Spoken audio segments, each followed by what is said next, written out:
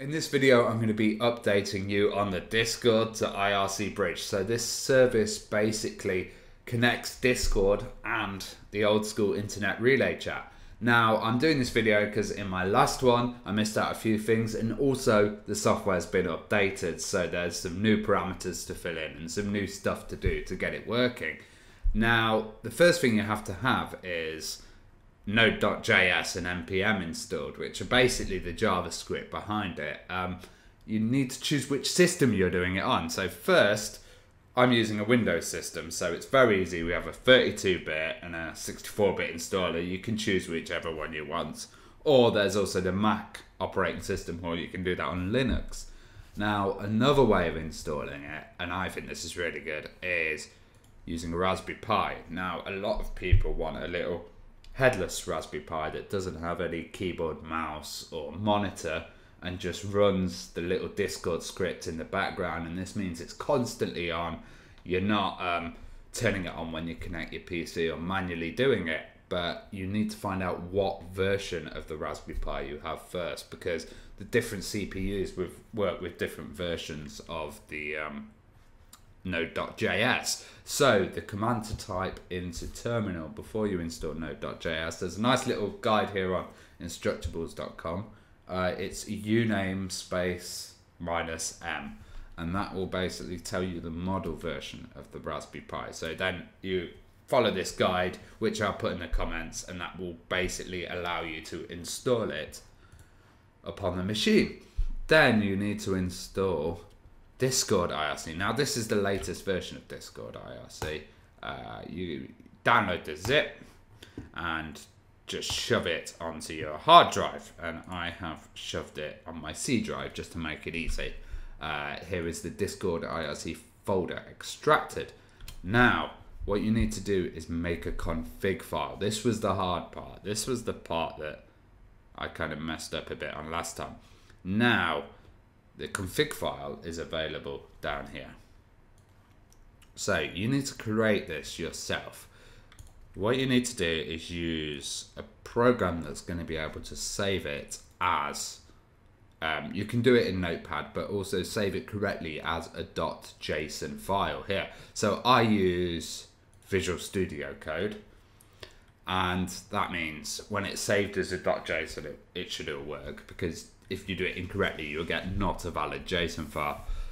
Now, this is the setup I have here. I'm obviously going to change the passwords afterwards, so you guys can't log in, and you also can't use any of my tokens. But this is an example that's fully configured, and I'll show you all the different bits I've done. This is the example configuration. Now, the minimal configuration I remove, because we don't need that minimal configuration. But I also removed that, but I leave in that first comma. That was what I missed out first time. So that makes it a valid JSON file. So this is the kind of advanced configuration. Now what this is saying is, number one, we have the nickname, which will be the Retro Hour bot, which is in IRC. So let's open up IRC. We'll connect,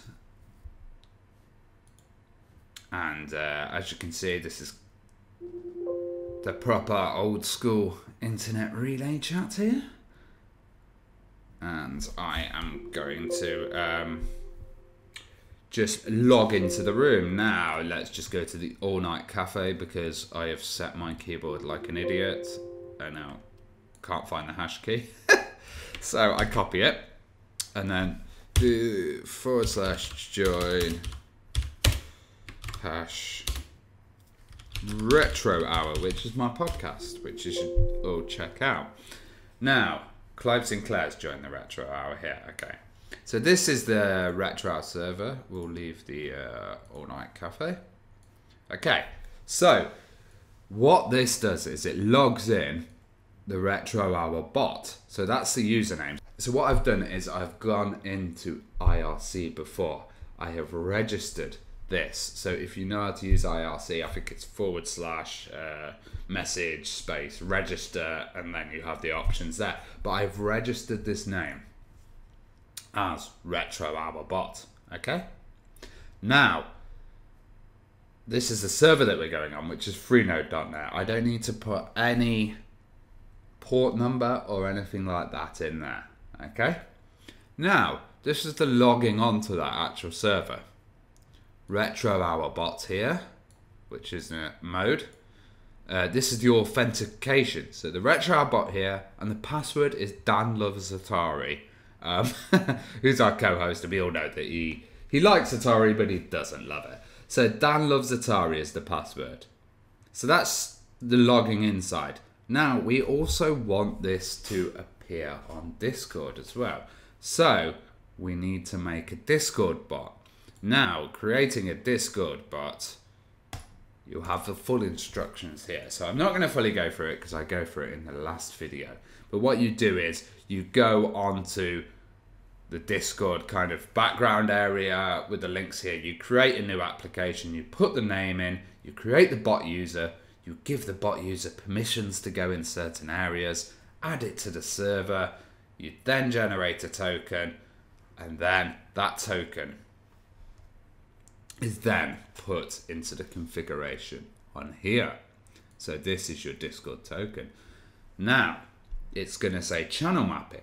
Channel mapping is the next thing. So this is saying IRC, this is saying the Discord side of it. Now channel mapping is also doing that. So channel mapping is saying this room on Discord goes relevant to this room on IRC. So let me have a little look at the Discord. There's some pans. If we look here, you can click on the general chat IRC, which is the one, copy ID. That's it. And then you just chuck the ID into there, and you chuck the room that you want to go in, which was retro hour there. Okay? Now, these are the new options. These are the new options that weren't in the previous one, so you may have to update it, which was basically the port number, the security, the username, and the password again. And this was for IRC. So all you do is just put the username there, the password there, and the port, the relevant port. And usually the ports are pretty much the same in IRC.